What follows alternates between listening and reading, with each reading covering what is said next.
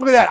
I saw myself appear on the monitor. How amazing is that? How amazing is it to actually be here tonight on another Wednesday? Welcome to another edition of Grassroots Motorsports Live, presented by CRC Industries, everybody. I am JG Pasterjack. We got a great show for you guys tonight. If you were with us a couple weeks ago, you remember we talked a lot about personal safety gear, helmets, suits, socks, gloves, underwear, all that stuff. Tonight, it is all about the safety gear in the car. Bob Kukasik from Stable Energy is going to be with us in just a few minutes to get everybody on track. We are going into the racing season. We want everybody on track safely and in the best possible position to go fast and to not be crumpled up into a tiny little ball.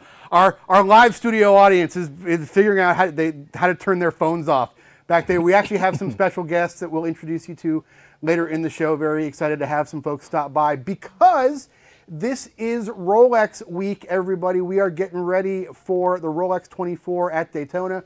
We got the Grassroots Motorsports Experience tent set up out there. I cannot wait to see so many of you out there. I have a stack. Oh, look at this. I have a stack. You need to get ready for a veritable shower of gold this weekend. These golden tickets can be yours. Look at this. I got passes that might get you in the hot pits to see an actual pit stop, that might get you in the right seat of a car hot lapping Daytona. Come by, hang out at the booth. If you've got a GRM Experience ticket, you might get tapped on the shoulder, either pulled into my van or taken for a VIP experience at Daytona. One of those two things. Can't say which just yet, but cross your fingers. Also, if you're coming to Daytona this weekend, go to your phones, text Rolex, R-O-L-E-X, to 31996. We will send you updates on schedule and cool stuff going on throughout the weekend. Nothing weird, nothing creepy, no solicitations, just basically, hey, there's a tour going on. Hey, there's somebody's giving a talk at the booth. Hey, there's donuts, there's fresh donuts. Cool stuff, we will let you know what's going on. I see a lot of our regulars here. If you are watching us on Facebook, I got you over here. If you're watching us on YouTube, I see a nice crowd forming on YouTube. Say something and let us know you're there. If you're watching on YouTube, hit that subscribe button. If you're watching on Facebook, of course, like our page, like the broadcast. All that social media juice really helps us keep doing these shows. And also, give a little shout out to our friends down here in the lower left-hand corner. Of course, our friends from CRC Industries. All your automotive chemicals. If you are going to the store, baby, if you are buying automotive chemicals, you're grabbing that CRC stuff, you're getting a great product, you're helping out the community a little bit by supporting a company that supports amateur motorsports and motorsports at every level. Also, our friends at Autobooks, Aerobooks in Burbank, autobooks-aerobooks.com on the web. But if you're out in Southern California, it is worth the trip to Burbank there to check out what is going on there. Great live events every week, cruise-ins, cars and coffees, and tens of thousands of amazing books, magazines, DVDs, the entire history of the automobile right there. All right, let's get rolling here because we got a lot of ground to cover. And I see Joe's on from Morris, Illinois. I am wearing shorts tonight. That is not in mockery of you, Joe. I know you guys are suffering through some weather up there, but it is beautiful down here in Florida. Glad you could join us on the web. Let's get to the show. Let's bring on Bob Kukasik from Stable Energies. Good to see you, my friend. Welcome. Good to see you. Thanks for having me. Beach. All right, so let's set the scene here a little bit. Sure. Over the last few months, we came across this Volkswagen Fox. It's been a race car for a while. You know, maybe it's even got some pro race history to it. We don't know. It's just that exciting. But we've been sort of undoing some things that have been done to it, getting it ready for the 2019 season, getting it safe. You guys have been a huge help in that. Let's start a little further back than that even. Tell us, who is Stable Energies? What do you guys do? Tell us a little bit about the company, and then I want to talk to you about how to be safe on track because it's a scary place out there. Well, Stable Energies is a motorsport safety equipment and parts supplier. We've become distributors for many of the top brands in the country. We also have a shop, so we have experience with installing all the parts that we sell. That's where we can give the customers best advice, doing proper installations and choosing the right equipment. Yeah, and as well. Yeah, it seems, having been around the racing community for a while, I think everybody who's involved in motorsports knows the nuts and bolts. They know the pieces, but I think when it comes to safety, I'm guessing that things can break down between the manufacturer or the distributor and the final installer, because Sure. you've got all the safety gear is held to a very, very specific standard by just a few organizations, but you've got tens of thousands of different people out there installing the stuff. So this is kind of a even big question to start with, but how do you guys minimize that? You're going to sell 50 roll cages that are all the same. They're going to be put in by 75 different people. How do you minimize the installer error for stuff like this? Well, usually a lot of the parts come with instructions for proper installations, but who reads those, right? Yeah. We like to give guidance, to the installer, whether it's a do-it-yourselfer or shops who are doing something for the first time, doing installation. And we're really particular about that. If it's not installed right, it's not safe. And the equipment's not going to work properly if it's not installed right. And this is not the crazy thing about safety gear is this is all stuff that we hope we never ever need to work to its full potential, and it's stuff we're going to spend real money on, and it's going to be some of the more expensive pieces in the car.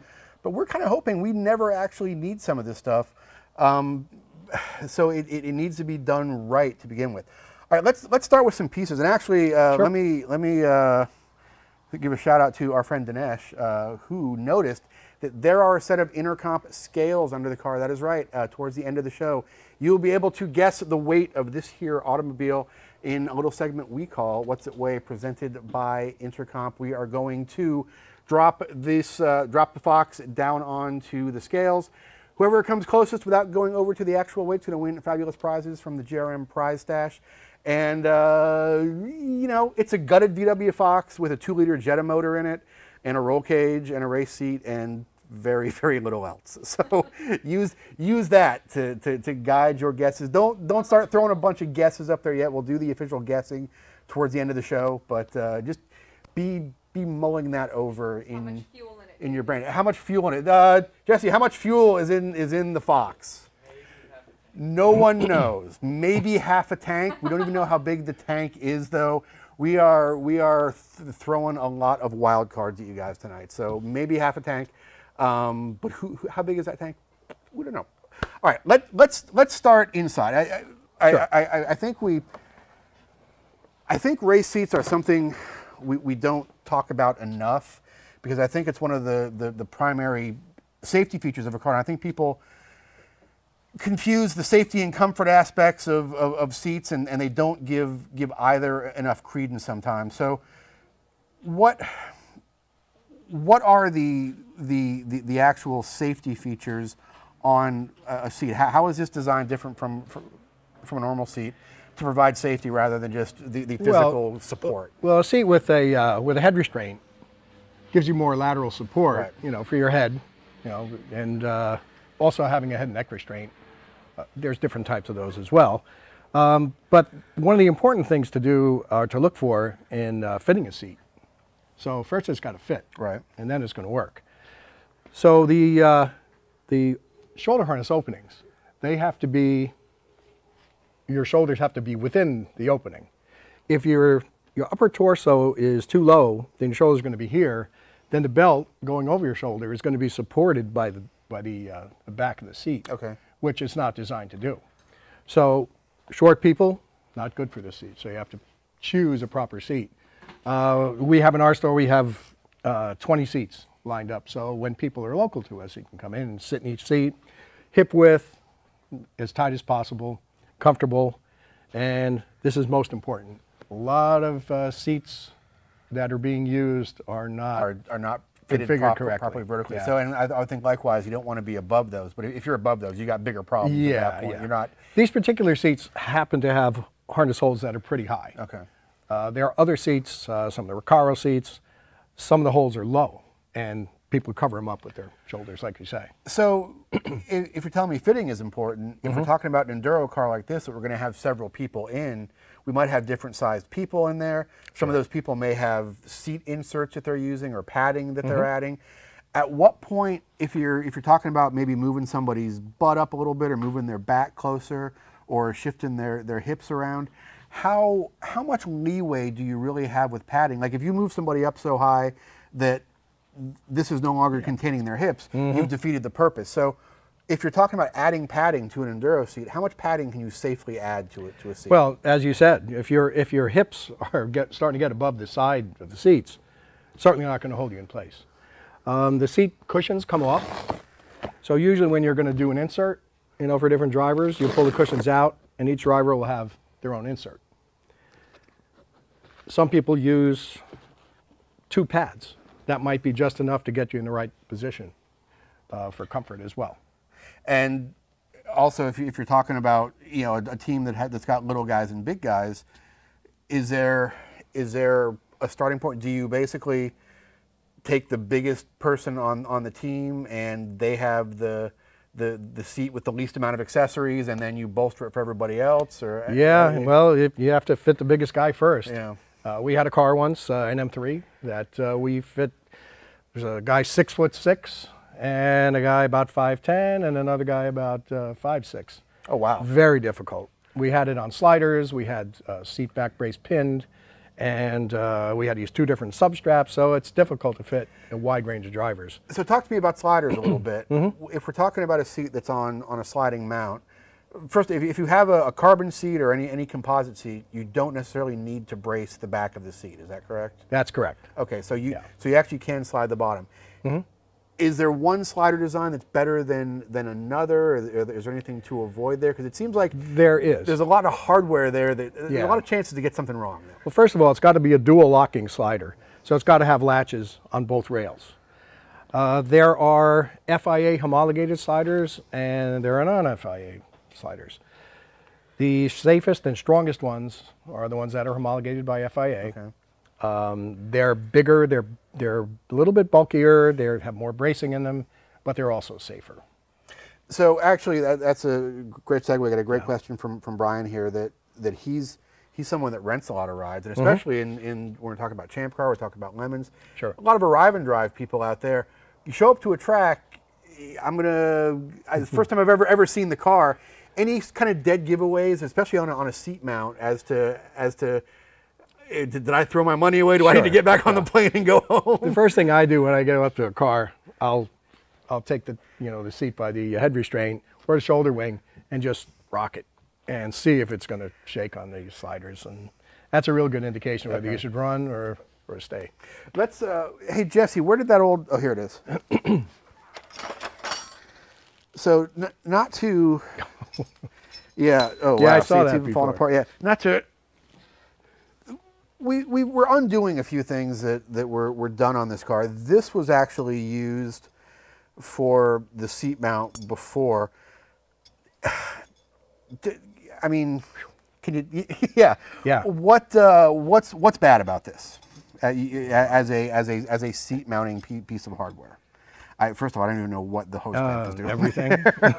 Yeah. Oh, was it? Where's? Okay, is the seat mount thing still? Well, over they had here? extra material around. Oh, is it? Oh, okay.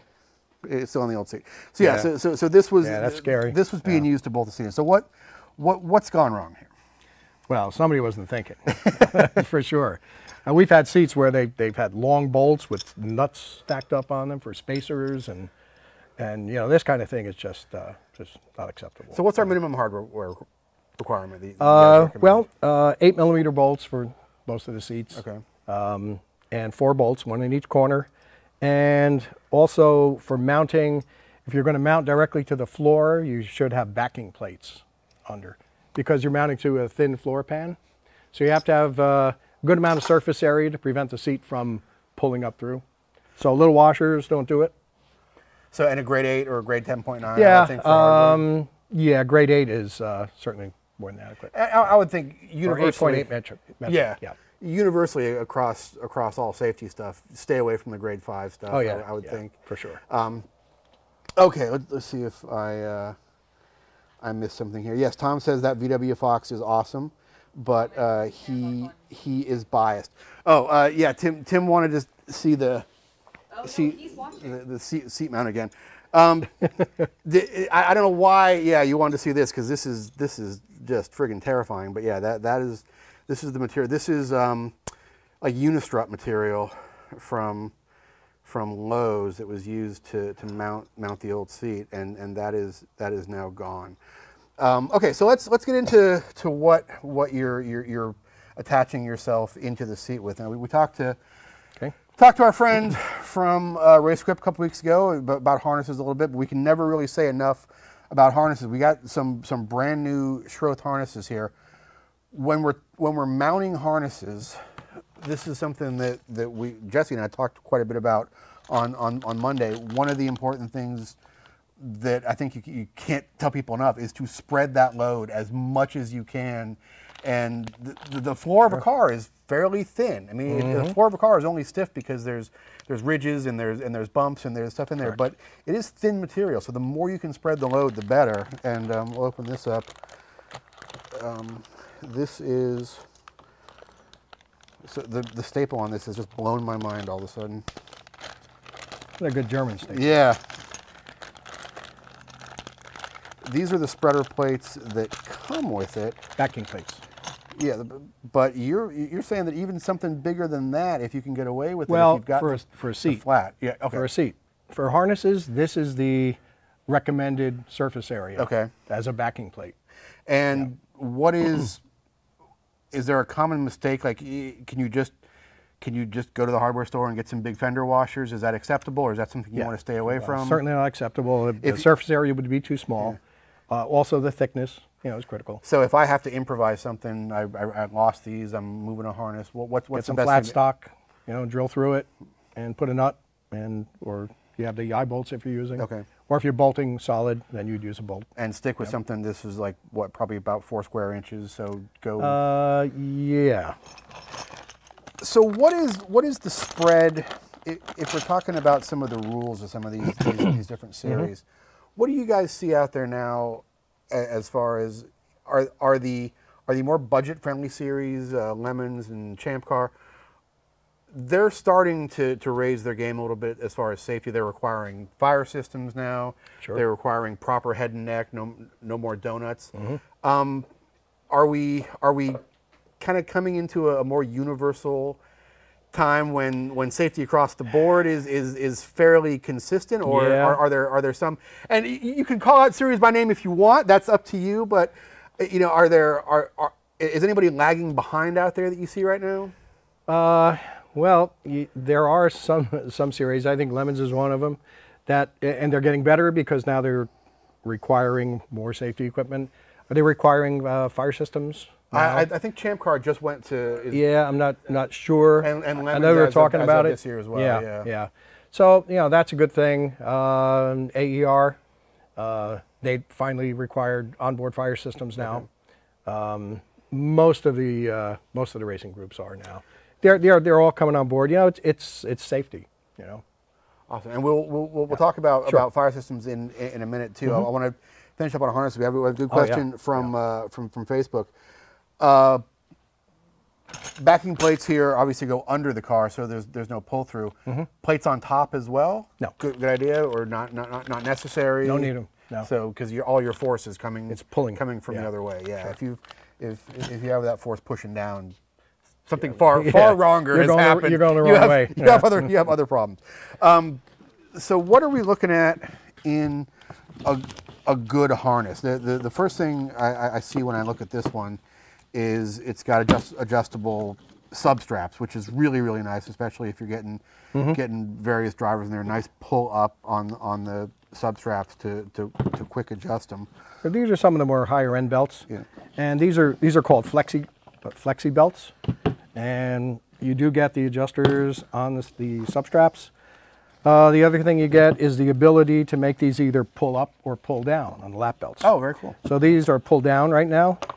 So if you take them apart, you can remove the ends and swap the ends around. So then it can become pull-up. So if I was maybe driving a Formula car where there was really no access around my hips, It depends, that, yeah. that might be somewhere you want to use a pull-up belt. Yeah, or if you have a really, really deep seat and the harness is mounted down really low. Deep seats are the most critical for pull down, because what happens is if the buckle, on your abdomen and the adjusters are here and you're trying to pull out, you wind up pulling up because you're deep in the seat, and then they won't pull anymore.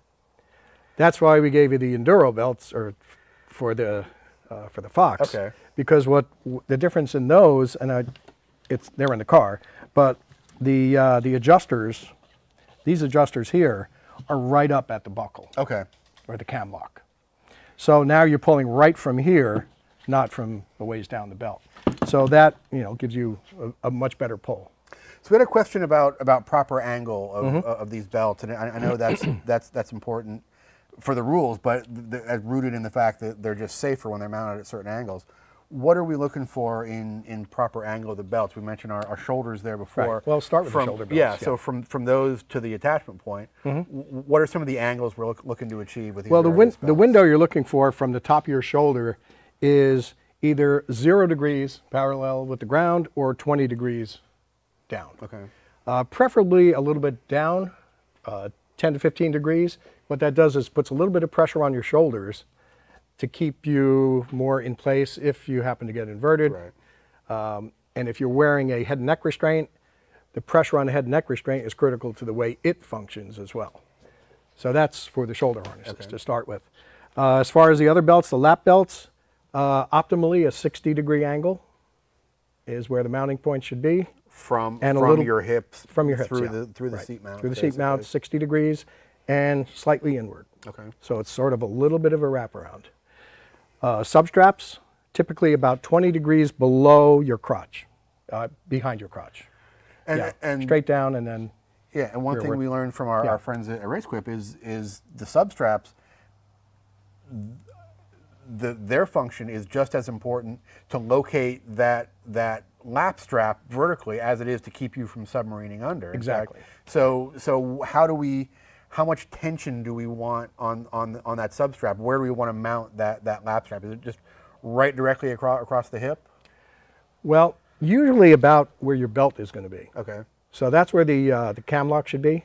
And then most all the harnesses now have 2-inch lap belts to fit within that iliac crest. So that gives that's the strongest part of your hips. Okay. So with it mounted there, you have a full load.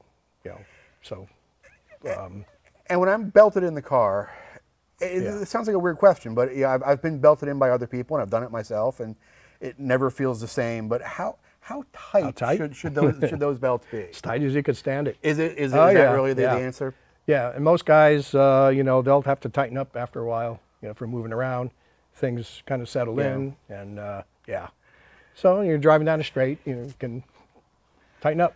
So and is there anything you can do, like if you find your lap belt loosening up a little bit as you keep tightening those shoulder belts up, you feel your lap belt creeping up? Does that just mean your lap belt probably hasn't been installed properly, or you should maybe do something where you can access those pulls a little easier? Well, that's a function of your substrap. Okay. So if you got the substrap length correct, then the cam lock's not going to ride up. Okay. So that is totally locating that vertically. Awesome. And the sequence of tightening too is lap belt first and then shoulder harnesses.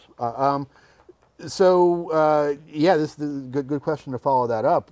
If you're not really a problem that I have, but if you're a very small person, kind of hard to get your belts tight enough at times.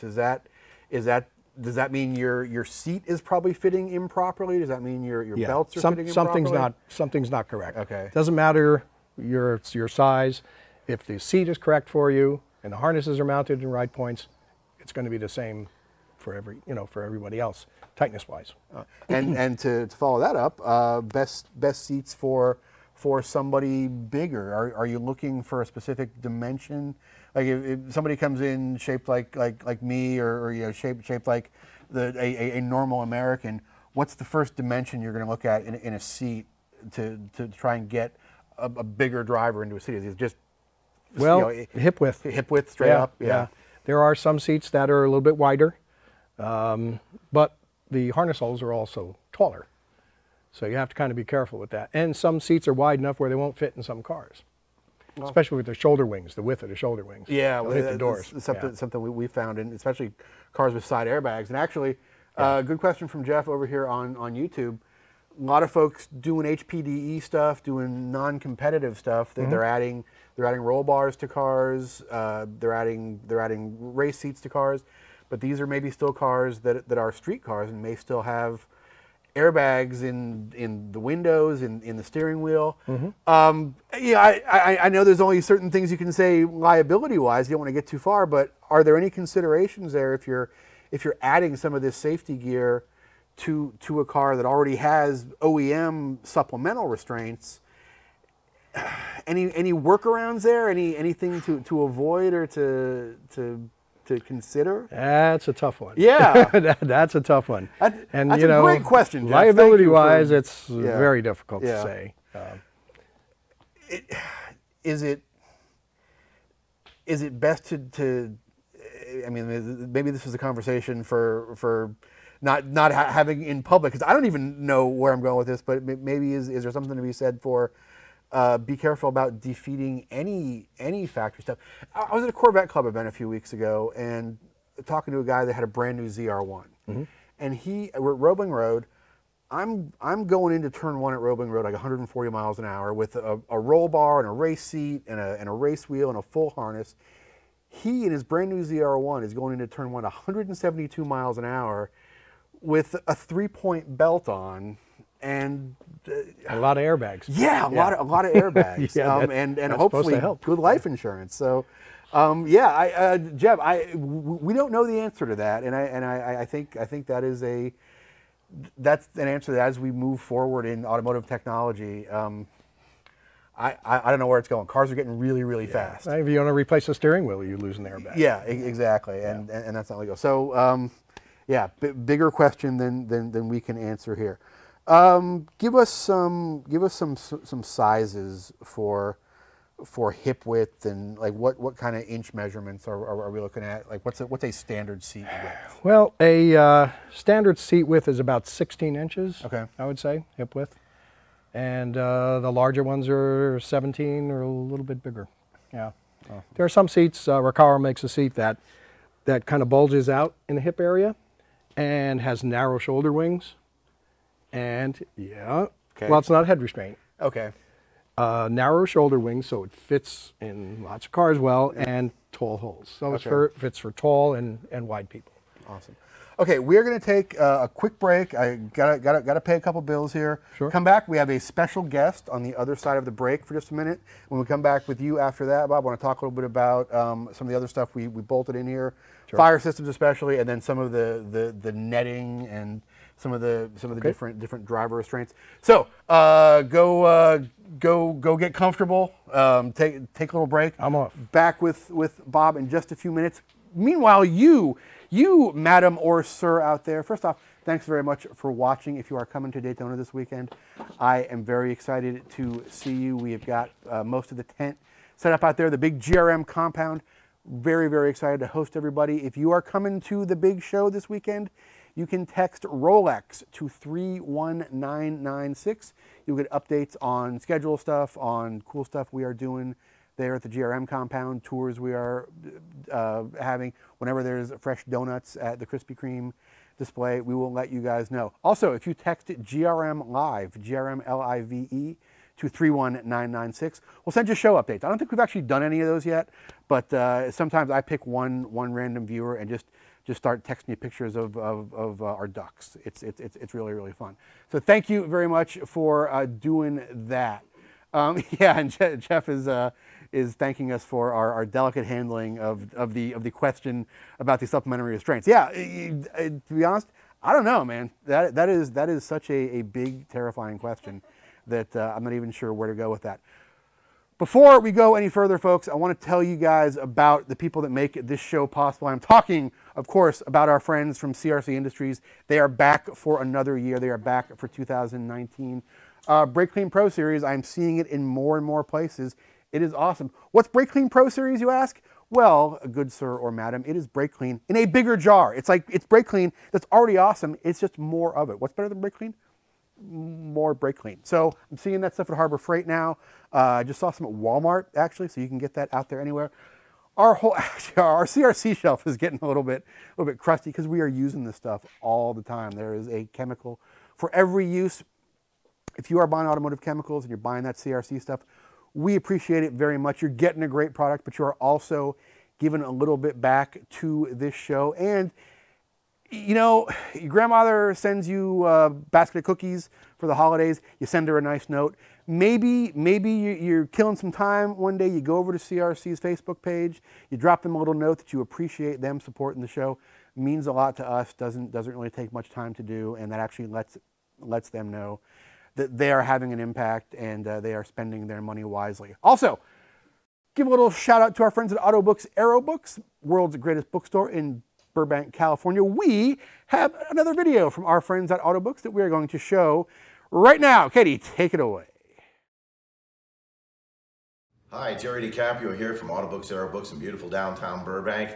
I'm here to tell you about a new release. It's called Stardust International Raceway, Motorsport Meets the Mob.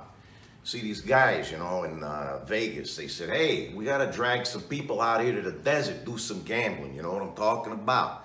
So they thought, hey, let's make a raceway. We could have like cars and everything, you know. So hilarity ensues when these two disparate groups meet each other. All right, really good book, really entertaining, and you can buy it at autobooks-aerobooks.com.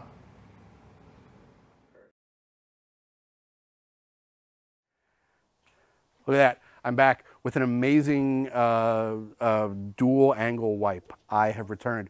I promised special guests, and ladies and gentlemen, I will deliver. We had some visitors just randomly stop by the shop today, say hi. So it is my pleasure and honor to welcome our buddy, Tom O'Gorman. Come on over and say hi. Hi there. Welcome to Ormond Beach, my friend. So Tom, check it out. We're here. Yeah, I know. This place is incredible. It's not it's nice. It's adequate. It's nice. It does the job well.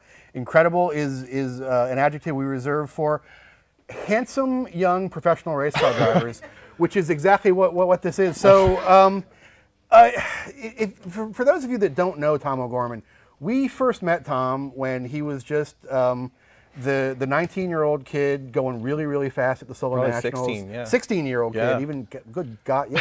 thanks for making me feel just a little bit older, Tom. But I have the same reaction. God, it's been a while. Same reaction to how old I am. Thank you. Jesus Christ. You have parlayed that skill of yours into a full-time professional race car gig. That is a rare thing these days. How and why? How do you wake up every day and go, this is pretty effing cool? Yeah. Okay. Every time I drive to an airport, yeah. Every time I drive and see the peripheral of a racetrack come over all of that time, it's just like pinch me every time. So it's been a blast. Like you said, started with autocross, did that for 7 years, kind of saved enough money to try road racing and thought, why, either now or never. So gave that a little shot. Did a year of club racing with SCCA, found out you could pro race a B spec car in the same spec when you race it in club racing. Yeah. A couple of years ago, bought that, kind of took the dive, crowdfunded. A bunch of people watching now, I'm sure, yeah. donated to that crowdfund campaign to get me out the first time. And then from then on, it's really been Honda and the help of my good friends like the Hollises back here, Renee Hines, random people here and there that I've met along the way 10, 11, 12 years ago. Renee, actually my crew chief, she saw me at my first autocross. And she saw that I came by myself, didn't have food, didn't have water, didn't have anything. She's like, honey, come here. Let's get you. Yeah, here's a peanut butter and jelly, have some water. And now she's my crew chief in pro racing. Oh, wow. So just those little things here and there, and it's pretty surreal. So have you gotten to the point where, is there an end game in sight, or are you just still riding the wave of where this is going? Do you have a 2-year plan, 5-year plan, 10-year plan, or do you just get through the weekend and then we'll figure something out? Honestly, I never thought I'd be doing any single thing that I've done up to this point, so I can't even imagine what the possibilities are, and yeah. I'm just I'm happy to take whatever opportunities come. This weekend's my first race ever at Daytona. It's going to be my first full season in IMSA racing a Honda Civic TCR. with LA Honda World Motorsports or Racing. So just like every little step that I've taken has been, I didn't expect that. So I definitely have little aspirations, you know, 2, 3, 5, 7 years down the line. But I'm happy to take whatever happens because it's all fun. Awesome. So, and as luck would have it, you are going to be wearing an OMP suit this I am, week yeah. that our guests are going to be fitting to you. Absolutely. Here, which was just a total random occurrence. Absolutely, you guys showed up because you were in town and wanted to come see the show. Let's talk a little bit about safety from a driver's perspective.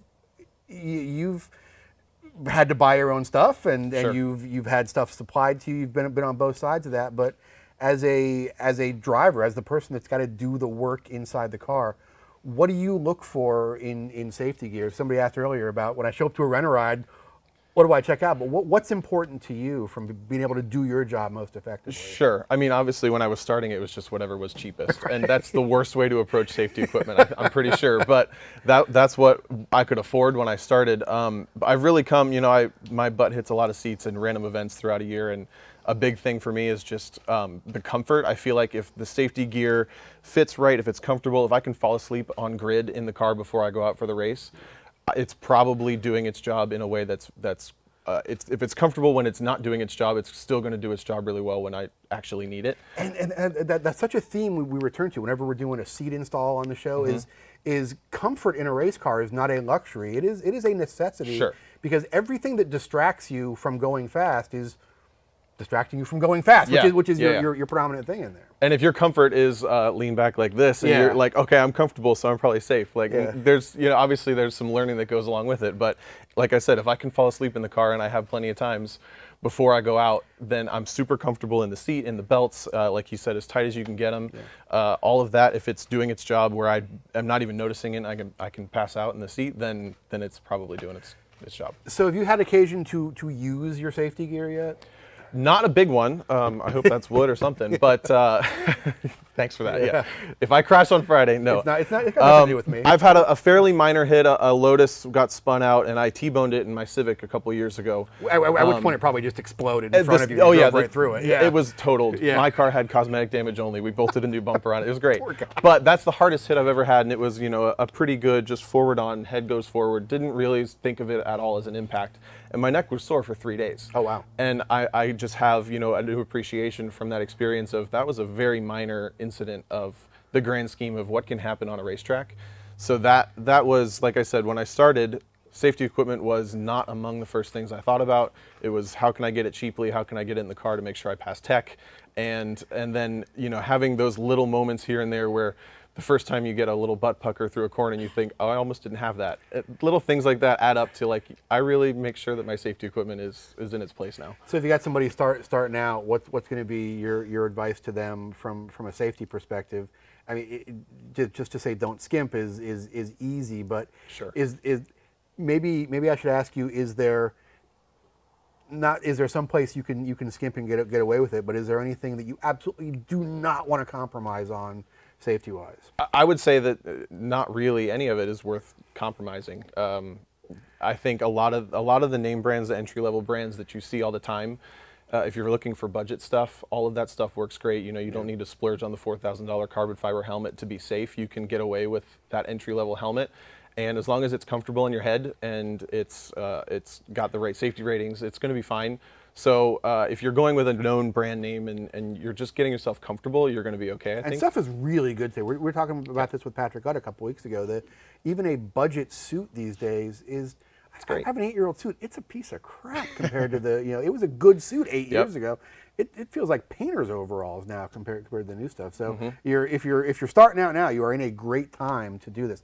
All right, we're going to get Bob back on here, but before we go, how has your definition of what constitutes a successful weekend changed over the years? Like, what is on Monday? What's going to be success for you going into your first IMSA race as a full-time IMSA driver? Well, obviously, performance on track is number one. Yeah. Trying to do as best as we can, but I think coming at it from a level where I didn't come from much and I had to kind of fight through all of the stuff and kind of make a name for myself. If I can do a good job in representing the people who are supporting me, making sure I'm there, Honda, LA Honda World Racing, all of these people, making sure that they're getting their value out of me being there, out of the car, is 9/10 of importance as the on-track performance.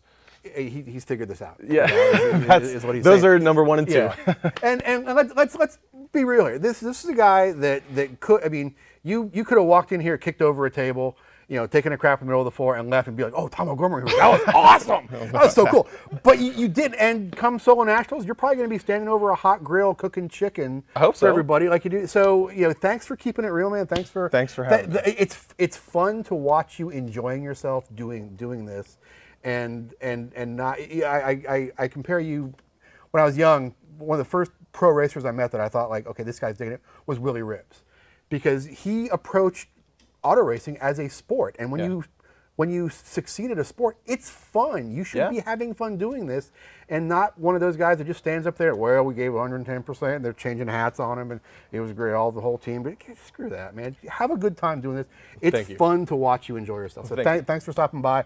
If you come to Daytona, car 37, come say hi, grab me anytime. Watch us on IMSA.tv. Noon on Friday. And take some pizza with you. We have sure, that's what I need. On the craft services table. All right, get out of here. Get out of here. We got a show to get back to. Thanks very much, Tom O'Gorman, for stopping by and the Hollises. That was very cool. Yes, Carl says, do not underestimate the GRM bump. And it can't really overstate how fun this sport can be when you are enjoying yourself. All right, we'll get the mics switched back around and get Bob back up here. In the meantime, I will plug our Golden Ticket program again. Folks, it is such an honor to have taken over this program this year, because I get to take some lucky GRM Experience ticket holders to the starter stand during the race. How cool is that? To a live pit stop during the Michelin Challenge race or during the Rolex 24 itself. How awesome is that? It's going to be so cool. So if you, I'm supposed to tell everyone that I cannot take bribes for these. I wish I could stick with that, but you know what? If you throw a plate of chicken wings in front of me, you might end up on the starter stand. So David's got a single dollar. I'm going to keep this and okay, just keep. Yeah, I know. We got pizza. You guys work there and you know this. See, if my coworkers think these are that valuable, how valuable are they to you? Even if you don't get a golden ticket experience this weekend, there's going to be lots of awesome stuff going on. We got our friends from Nordlock are going to be there doing demos. Our friend Andrew Rains from Apex Pro is going to be giving a talk 10 o'clock Saturday morning. He's going to be giving a talk in the GRM Experience area. All kinds of cool stuff going on. No, and I'm going to keep this, Kitty. It's fine. Oh, wait, this is empty. Don't give me an empty pizza box. It's not going to get you anything. I'm going to put these back in my pants so nobody gets anything. Our friends from White Pony are going to be there doing demos of their absorbent. Spec Clutch is going to be there. Krispy Kreme's going to be giving donuts away. I'll go to our Daytona page. You'll see everybody's going to be there. It's going to be a lot of fun. We can't wait to see you there. Let's get Bob back in here. Welcome back. Thanks for giving up the mic to Tomo there for a while. He's yeah, please. All right, that's yours. No, it belongs to all of us. But I'm going to keep it safe for now. Let's talk a little bit about fire system, because I actually screwed up in consulting with my friend Jesse here on installing the fire system. I said, oh yeah, rivets are a fine way to mount a fire system. Well, that's not true, as it turns out. So I'm glad you were here. But first off, take us through some of the options in fire systems. And I'm guessing the big difference is electric versus manual. Yeah, that is the biggest difference. This is electronically fired system. Both of these are different capacities. You get different numbers of nozzles with the systems. They're all FIA homologated. Okay. So they'll work, or they're good for most any organization. The convenience of the electronic firing is just a matter of running wires to a control box and some push buttons for the driver, which is on the control box, and an outboard one for the corner worker, the outside of the car. The optional, one of the other options is the mechanical system. Now, the prices of the systems are also reflected in the features that they have. Mechanical systems are the lower price systems. You can get a mechanical system for about $359. The electronic systems just kind of go up from there. They're typically about maybe $600, $700, $800. They go up to $1,200 depending on the extinguishant that's used in them. Typically, you're going to have an AFFF, which is aqueous film forming foam. Okay. That's a water-based solution, and it comes out as a foam under pressure. The other type of extinguishant is a clean agent, which is called Novec, which is the environmentally friendly replacement for halon these days. And that is much more expensive. So As far as putting a fire out, is one of those better than the other? Or is they extinguish the flames differently, the fires differently. The foam cools and smothers the flame, and the gas deprives the flame of oxygen. Okay. So there are newer systems now. They're dual chamber systems. That's the latest thing that came out in the cars, and the IMSA cars are using those now. They have both AFFF and a gas. And what they do is the AFFF system, because it works better for cooling and smothering, they'll put the nozzles for that part of the system in the engine bay. Oh, wow. And in the driver's compartment, they'll use the gas. So when we're talking about this one, I think you recommended like 6 nozzles. If we're putting multiple nozzles in something, and we have a 5-pound system or a 10-pound system or a 15-pound system, whatever, is there like a pounds per nozzle that we don't want to exceed, or any kind of capacity for distributing that agent? The systems are rated for, say for instance, this is I think a 1.3 liter system. That has 6 nozzles. Okay. And the nozzles are sized differently. They're tested by the FIA to have a certain knockdown time for the flame. And depending on the pressure that's in the system and the size of the nozzle and the way it sprays, you can get away with, or meet the requirement for the fire knockdown time with a smaller system. Okay. And the gas is the same way with the gas. So if we're looking at, we have a question here about, are electrical systems more prone to accidental discharge? I would think that would be something that would be indicative of an improper installation, but it would seem that if you do screw something up on the install and ground something improperly, or no, that doesn't happen. Okay. Usually, I would say 90% of the systems that we service that have been fired off that are electronic. You just flat out threw your credit card at me, didn't you? So 90% or 95% of the systems we service that have been fired electronically are due to people walking around the car and pushing buttons inside the car, inside the cockpit, or the guys who are unloading them off the transporters. Okay. Red starter button? No. Oh. Well, and then we get a frantic call, from the track, like, we got all this foam to clean up, and how are we going to do it, and how are we going to get the bottle to you and serviced, and yeah. So if there's an accidental discharge, it is generally it's an not because accident. of installation. Yeah. So what about, is one better for a certain type of application than the other? We put a manual system in our Corvette because it's an autocross and a track car, and it goes in and out quite a bit because we don't really need it on the autocross. Sure. So a manual system was an easy answer for that because we can just zip tie the lines in and take it in and out. Yeah. But if we're looking at something for a race car, it's going to stay in there. Electrical system going to be a better alternative? I guess what I'm getting at is one inherently better than the other, or are they different ways to solve the same problem? They're different ways to solve the same problem. Okay. Yes, and on the cost end of it, like I said, mechanical systems are less money. They're a little bit more difficult to install. Because you have to have proper routing for the cables. Well, yeah, and you can't kink a cable. You have to be very careful with that. I've seen people pull the cables too hard, yank them out of their mounts. My preference is the electronic systems. Oh, we have a YouTube question that Katie is.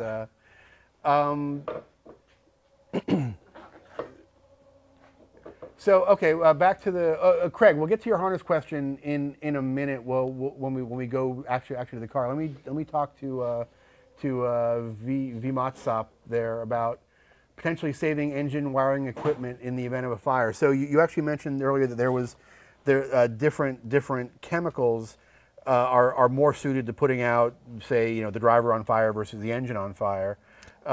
Is there, if you had to pick one over the other and you were trying to preserve, say, the car, is there a preferable way to go there? Well, the fire system's not going to preserve the car or prevent the car from burning. The fire system is there to give the driver more time to get out. Okay, so if you need the fire system, chances are worrying about saving the car at that point is not really the right concern. No, okay, that's not. It's the driver that's the concern. Yeah. And as far as electrical fires, you can spray an electrical fire as many times as you want, and if it's shorted and burning wires, it's not going out. Well, and that was another question. Until the wire burns. Right. With electrical systems, is there a danger of that connection between the actuator and the system breaking because the fire burned it, or and it's the same thing with the lines? I've seen aluminum lines, I've seen plastic lines. Is there a type of line that you prefer or to avoid? Well, all the lines that carry the extinguishant are all aluminum. Okay. The ones that you see that are coated in plastic is called Decabond tubing. Okay. So it's a vinyl coated aluminum tube. Okay, Yeah. so it's actually aluminum inside. That's just for some abrasion resistance, and so Different style. Yeah, let's actually walk over and kind of take a look at our install here. Let's Chris, let's start in the back here, where the bottle is. Let me grab a light here. Mm-hmm.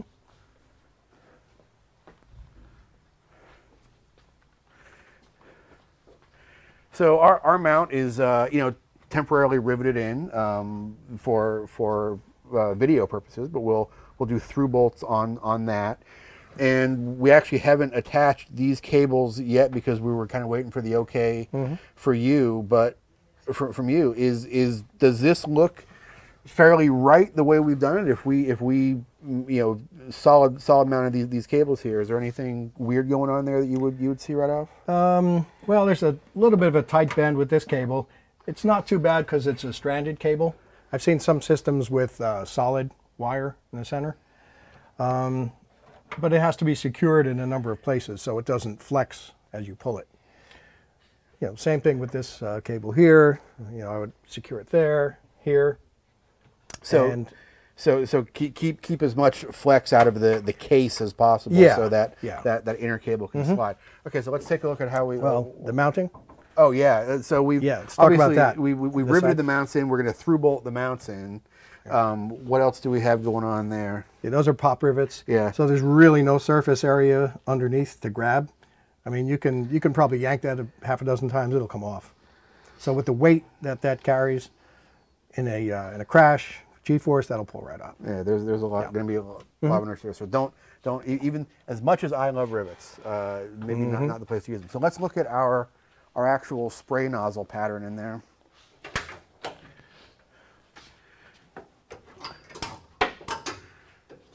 So we've routed the line through there. We've got one spraying down at the foot box of the driver. We've got a couple going under the engine, and I think we're going to end up having one or two back by the fuel tank.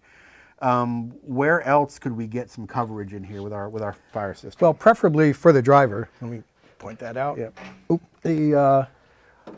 It's preferable to have, well, the two nozzles that are going to be in the cockpit. There's a single driver. You aim them at the driver at your chest, and the nozzles would be mounted, roughly here. We mount them on the A-pillar bar here and on the other side. So 2 in the cockpit and 2 in the engine bay. And if you want to use 1 or 2 at the fuel source, you can do that as well. But as you were telling me earlier, putting out a fuel fire is probably not going to really happen if that's going on. You're really much better to get away from a fuel fire than to try and extinguish it. Yeah. All right, so let's talk about a couple other things while we're here. And actually, let me remind everybody, coming up just a few minutes, we're going to drop this baby down onto the Intercomp scales. In our What's It Weigh, presented by Intercomp segment, guess the weight of this VW Fox. Now that you're getting a little bit closer look at it. Whoever comes closest without going over, you're going to win some fabulous prizes. Take a good guess. And These systems have a melting fuse to auto-fire the bottle? oh, very, very good question. So the question was about automatic actuation through the use of a heat-sensitive fuse, a melting fuse. What's our option? Well, there? it's not a fuse. It's a little. There's liquid in a little bulb, and OMP systems do not have that feature. SPA does. They have a firing head that's actually three-way, so it's got the temperature bulb. It's got. It can be done. Could be set up for electronic firing and also mechanical firing. And they use AFFF, and they have Novec systems as well. And is there like a certain temperature that those automatic firing bulbs Yes. are looking for? They have that all figured out. Yeah, and it's way hotter than you ever want to deal with, I'm sure. All right, so before we leave the car here, tell us about the nets a little bit, because that's something that almost every racer is going to have to deal with. Most sanctioning bodies are now requiring center-mounted nets, as well as door nets. So, what are some of our considerations as we're installing that stuff to keep it safe and to keep it from being a uncomfortable burden, basically? Well, the center net, you need a secured mounting point, and a lot of cars either have a dash bar which goes below the steering column. This one is above the column. Most cars have them below the column. Just depends on configuration. You don't want this too high. This looks okay. The top of the net should be roughly at your eye height for your helmet. Should wrap around the back of the seat and attach to the rear or to the opposite leg of the main hoop. So what is? So it cradles the seat as well as the driver. Is the purpose of the center net? Are you trying to contain your arms or your head or both? What is? You're trying to contain your body. Okay, so everything. Basically. There are some videos online that show a car hitting laterally into a wall, and I believe it may have been an aluminum seat, and the driver came out of the seat. Oh wow! And then back in. So this prevents that. Okay. Yeah. So how about our door net? What are we looking at there? Well, the window net, that's typically it's got to cover a certain amount of the window opening, and this is not secure yet, but I mean, this is fine. You don't need the entire opening covered, and it just needs to get out of your way when you're out of the car. Yeah, and that was one thing we were talking about earlier. Is we were asking, we might have been easier to mount it to mount both ends to the door bar here. To the top of the door bar. Yeah. But then when you're crawling in and out of the car, you're dragging a pretty sensitive area. The hardware is in the way on that, and that's no good at all. So, if you were pointing out stuff on this car that we might want to look at before we go to the track, I know the belt routing was something else you had mentioned to us. Yeah, we should look at that our as angle's well. good, but our crossover is not great. Yep. So tell us about that a little bit. Well, look at the back of the car here. So the shoulder harnesses are coming through the openings, and they're crisscrossing here. You don't need to crisscross them unless they're about 10 to 12 inches away from the seat. Then it's recommended to crisscross them. And so these two should actually be coming out, one out of each hole. And these harness collars should be on the outsides of the belts. So in a side impact, it prevents the belts from sliding. Okay. And the seat, and the driver as well. So we had a good question come in on YouTube, and this is something that I always struggle with in some cars. I've been in cars like Spec Miatas with halo seats that you could barely get in and out of the car because so much of it was taken up. If you're putting together a safety package and you're sort of testing it as you put stuff in and working with it and getting comfortable, what should we look for? Is there like an exit time standard you want to try and get? Well, yeah, to, most racing organizations do have a time limit for you to target to get out of the car. I think NASA, as I recall just offhand, is like 15 seconds. Okay. Some are less, 10 seconds.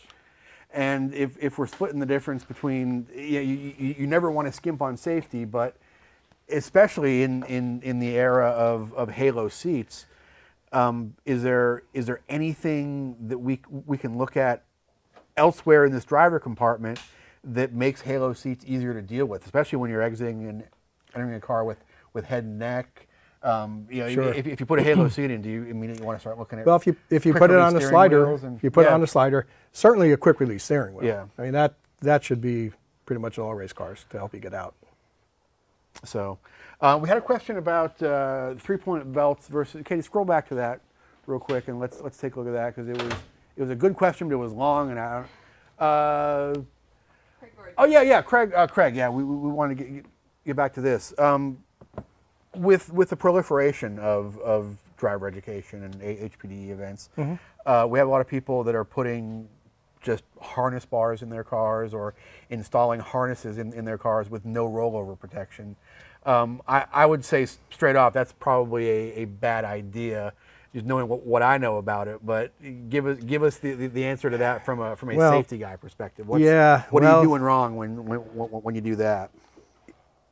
Well, if you're going to install safety equipment, you want to install it properly, and you want to use the proper equipment.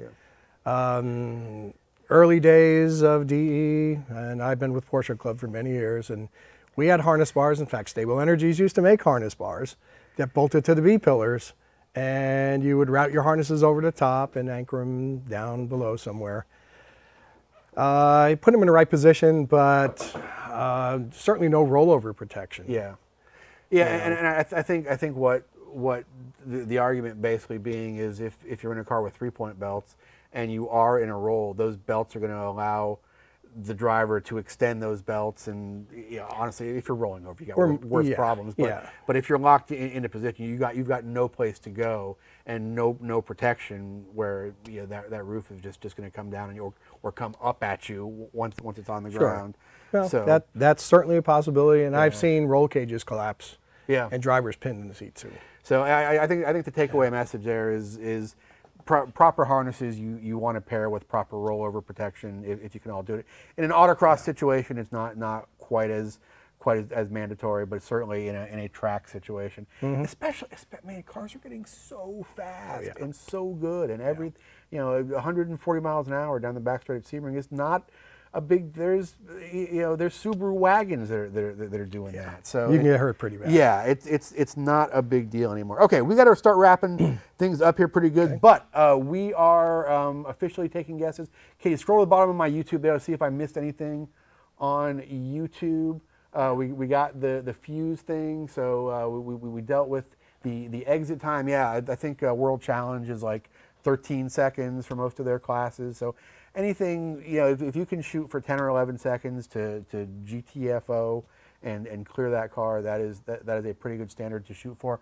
Also, we're getting ready to drop this baby down onto the intercom scales. So here is your official request for guesses. What is the weight of this here Champ Lemons AER prepared Volkswagen Fox? You've seen the inside, you've seen everything. Throw those guesses up there. Closest without going over is going to win some fabulous prizes from the GRM prize stash. Bob, before we let you go, what did we miss? What did we absolutely forget to talk about tonight? What do you see people doing wrong constantly in roll bar padding? Roll bar padding, yes. Yeah. It looks so simple. How could I possibly screw this up? Well, I said that about my marriage many times, but well, people think they need to put it on both sides of the tubing, like fully around the tubing. They want to buy this half round. Oh, well, what about the rest of the tube? Well, your head's not going to hit the outside of the tube. So basically, sticking it on the tube with tie wraps, the thickest part towards wherever your head's going to hit. Most organizations want it certainly over the door openings, down the A-pillars, roll bar, top of the roll bar, and of course the top rail. So any place your head could hit, obviously. Exactly. Also think about any place your hands or your feet could hit. I think down in that footwell, you've got a nice vertical bar in your footwell. Imagine slamming your leg up against that thing. You usually run them all the way down. Not a bad idea. And front leg. And these have come a long way since the days of glorified pool noodles. Basically. Yeah, well, that was open cell foam. Okay. This is closed cell foam. It's fire retardant. The open cell foam, if you put a flame to it, it just drips away. Awesome. And you can't compress this either when you hit a tube. All right, so what are you guys doing this weekend? I know you got pretty exciting weekend. Yeah, I know you're dealing with a lot of these pros and getting them in. Sure, seats. sure. Well, we're here with OMP America, and we are here to service fire systems for all the IMSA teams. Ferrari Challenge uses them, the Super Trofeo with the Lambos, and other club racers. But we're here for that. We're here with the whole OMP crew from Miami, and these are most of their products. Awesome. So how do we get in touch with you guys? I know we've thrown the website up there a couple times, stableenergies.com. And you guys, so if I'm just getting started and I call you guys up and say, hey, I'm building a Volkswagen Fox, or I'm building a Golf, or I'm building a Honda Civic, I need everything. You guys have people that know the questions I'm asking ahead of time. We work packages for customers, entry level, all the different levels. Awesome. All right, let's get this thing weighed. Jesse, do me a favor. Turn these two on over here. I will get the ones in the back. Don't forget to mention that it's closest without going over. Yes. So here is your last chance to guess the weight of this here VW Fox. Oh, Jesse, go ahead and pull the safety on that side of the lift too before I forget and we have to do it over again. Closest without going over, you are going to win some fabulous prizes from the JRM Prize Stash, courtesy of us and courtesy of our friends from Intercomp, who make these amazing wireless scales. It's a little feature we call What's It Weigh, presented by Intercomp. I should probably take this time to mention how awesome these things are. They are built like tanks. They can go in a trailer. They can get bashed around. They don't care what temperature it is. They don't care how rough you've treated them. You will not get these scales to screw up. I'm really, really impressed every time I use these scales. Let us begin the ceremonial lowering of the VW Fox onto the scales, and we will see exactly what it weighs. It's so close. I can feel how close it is right now. It's almost ready to touch down on these scales. There it is. We've made contact. Our segment is coming to a close. The weight is increasing as the arms move out from under the Volkswagen Fox, and the weight has settled. It is. Let's see what some of our guesses coming in here are. What do we got? We got Chris over here saying 2120. I'll tell you right off the bat, you're high, Chris. I mean, your weight is high. You may or may not be. I don't know where you are and what you're doing, but you might be just fine. Bruce, 2175. You're really, really, really over on that. Ron, 1750. You are a little bit low, my friend. I saw one that was pretty close earlier. Here we go, folks. The actual weight of this Volkswagen Fox, 1,945 pounds. I think I saw 1946 in there somewhere, David. Or did somebody? Without going over, we have a 1941. We have a 1941. Angela, also a fabulous underrated movie. So Angela Carl Hasio, congratulations, 1,941 pounds. You are the closest. Shoot me a DM tonight. We'll get your address. We'll send some stuff out to you, and you will be sitting pretty, young lady. Thank you very much. All right. Wait, a late night. Did Scott guess 1945 after I announced 1945? I believe so. That says see. Technically, that's you're trying to work the buffer in there, Scott. I respect the game, but it's not going to work this week, my friend. Folks, please come by and see us at Daytona. If you do not have a JRM Experience ticket, you can still come by, hang out in the tent, watch our big screen TVs, eat our free donuts as long as they last. Eat our free Krispy Kreme donuts. It used to be so special when Krispy Kreme was just a southern thing. People would come from Ohio and California, but, oh yeah, I got free Krispy Kremes. Well, now Krispy Kreme is all over the country, which you can tell because the diabetes rates have just gone boom. But they are fantastic. They are free. Come by, get some of those free Krispy Kremes. Hang out with us, say hi, see our project cars. This is going to be there. The Corvette's going to be there. David's Porsche is going to be there. What else? Our Lotus Elan is going out there. You bringing your M3? Yeah, David's M3 or his Porsche. Yeah, Katie's Mini full of sweaters is going to be out there. It's our new project sweater carrier. So please come out and hang out. It's going to be a great weekend. We cannot wait. Tomorrow's going to suck. Everything else after that is going to be fantastic. Tomorrow's going to be just ugly. Yeah, it's only the heavens are only emptying onto us till about 10 a.m. Thanks very much for watching tonight. Next week we are back in the shop again. I totally forget what we're doing next week, but I'll let you know. Thanks very much to. I don't know if they text. Yes. Oh yeah. Actually, you know what? I'm not going to tell you what we're doing next week. But if you text GRM Live to 31996, maybe you will find out what we are doing in advance through a text message. That is probably going to be just a picture of me going, how does this work again? So, but we'll get it figured out. Don't worry, stick with us. It's fun. It's like watching just an insane baby being born right in front of you.